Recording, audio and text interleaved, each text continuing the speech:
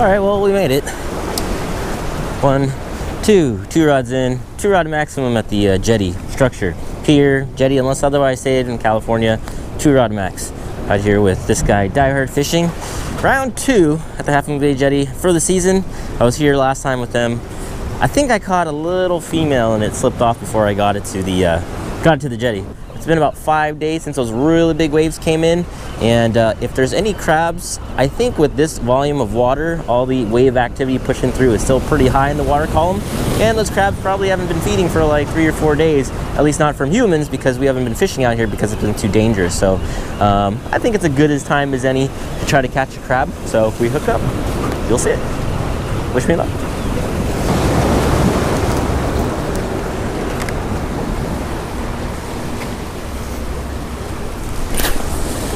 Oh, what is that? What is that? Big claws. Nice. Hey, there's some meat in there.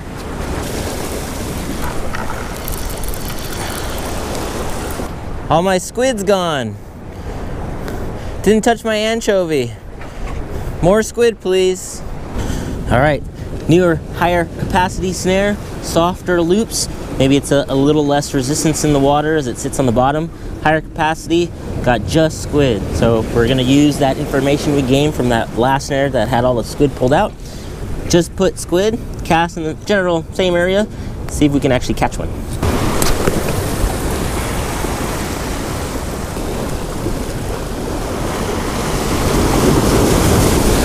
Oh, damn it.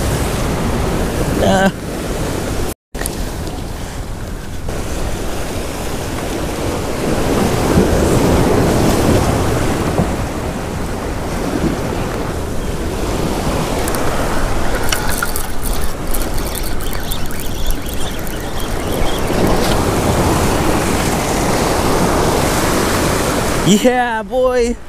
Yes. Yes. Yes. Oh, it's gonna be close. Yes. Yes. All right. California, gotta be 5 3/4 across the back from lateral spine to lateral spine. And you need a gauge like this, a tape measure, seamstress tape measure won't do. You gotta be able to prove that it's truly from here to here, minimum 5 3/4. So let's see if it hits. Yes. Woo. First keeper of the season, 6 inches across. Ah! This guy does not want to be eaten. I wouldn't want to be eaten either, but oh man, that's so gratifying. I know. Finally, this is my 3rd trip. Yeah, all that work for one. I mean, you could go to the store and buy like one of these for, I don't know, 15, 20 bucks nowadays.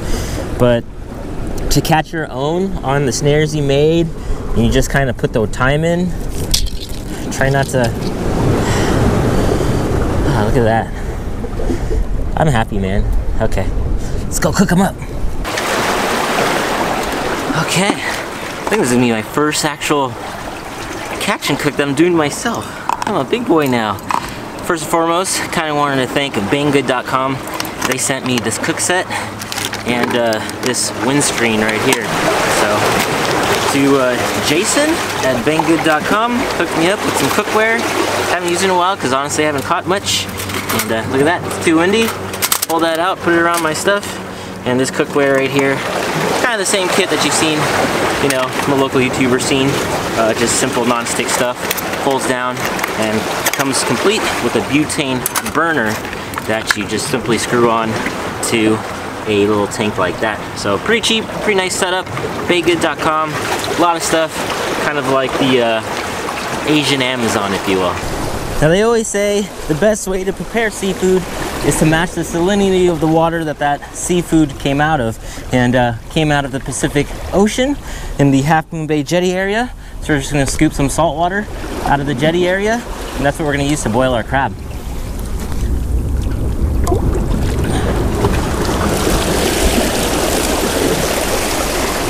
Just like that.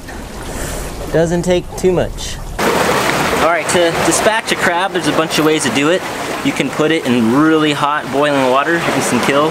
You can freeze them, put them to sleep before you put them in, or you can just rip their shells off, and I think that disconnects enough nerve endings where it's a nice, clean, painless kill. So, what you want to do is grab the legs, grab the claw, one side, one hand, grab his shell, and boom.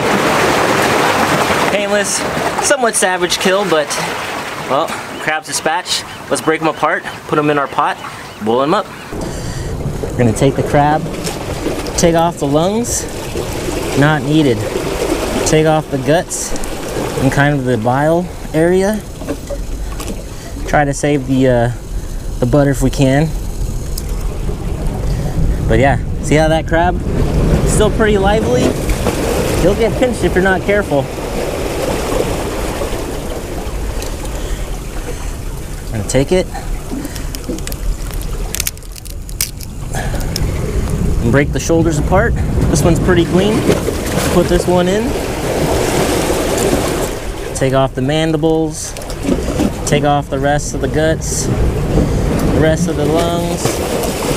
Here's the apron, don't need that.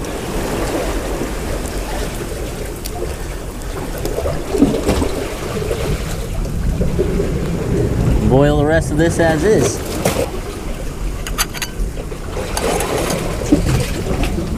All right, we'll give it about 8 minutes, maybe 9 minutes. Come back to it. We should have ourselves some freshly steamed Pacific Coast Half Moon Bay caught Dungeness crabs. It smells so good. I can practically smell it from across the jetty. It's been about 9-10 minutes. Let's open it up and see what we got. Yeah. Dude, that smells just like Fisherman's Wharf.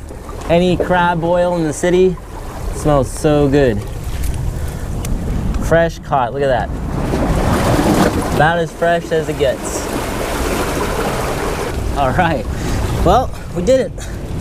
Took a few tries, but we finally got our crab that we've been searching for all season. Look at that. Oh man. Oh, so gratifying. Like, it's hard to convey how gratifying it is to, I mean, if you're a fisherman, yes, you understand the time and effort it takes to put into catching a targeted species and then being able to enjoy it, you know, later. If you don't fish, then, I don't know, maybe you don't understand how good this feels and how good this smells. Look at that. Perfectly cooked shoulder meat. Here's a little trick. When you start on the legs, I like to start on the legs, work my way up to the shoulders. Take the little tip off, all the juices inside. Come right out. Dude, it's salty. It's almost like buttery. You don't even need butter, really.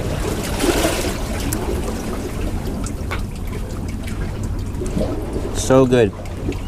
This crab was walking around the sandy bottom about 20 yards that way about 15 minutes ago. I kid you not. Cooking it in the ocean water it came out of makes a huge difference. I mean, you really don't even need salted butter. I mean, I guess you can throw the butter in for the fat, but there's a lot of flavor in here. I'm just eating it simple. Just straight out the shell. So good. All right, gonna break into the shoulder meat a little bit. Oh, look at that, man. Oh, it smells so good. You see that? Look at that.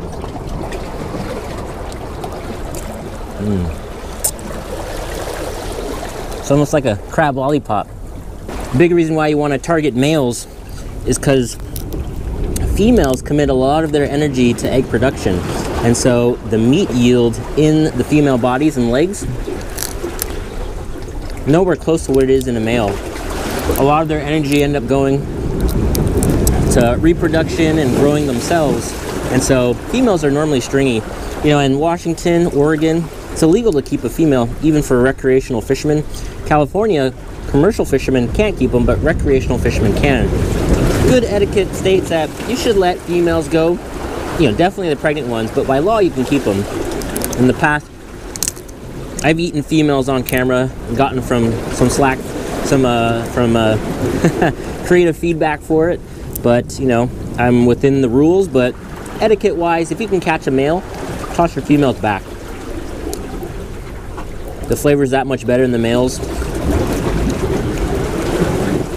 And if you have the option of letting them go, you definitely contribute to their population. All right, look at that. Going deeper and deeper into the shoulder. Oh man. It smells so good. I was so hungry, and this is just hitting the spot like nothing else.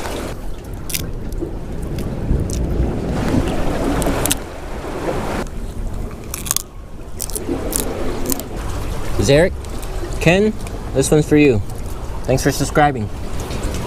Oh, and pro tip, if you decide to do a catch and cook on the jetty or beach or wherever, keep the top of the shell on you, because in the event a warden comes by, they're going to want to make sure that the crab you're eating is legal. So the only way to measure it is if you keep the part of the shell that you need to measure to deem it legal. So just keep it nearby, don't chuck it just yet.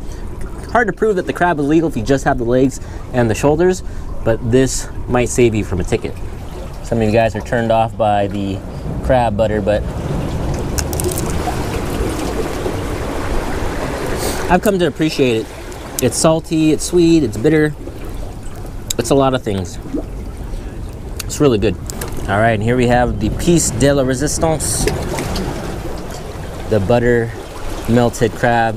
All right, well, didn't melt as much as I thought it would, but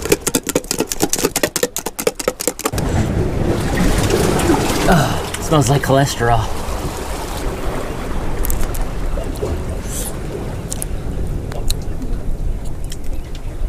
Damn.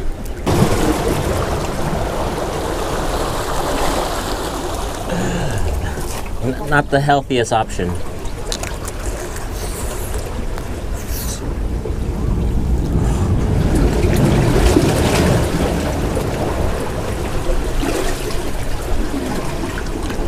Anyone can go and buy crabs in the store. I get it. When you put the time in, the work in to catch your own, it's an experience that people that go to the store and just buy crabs or go to a restaurant, they just don't get, right?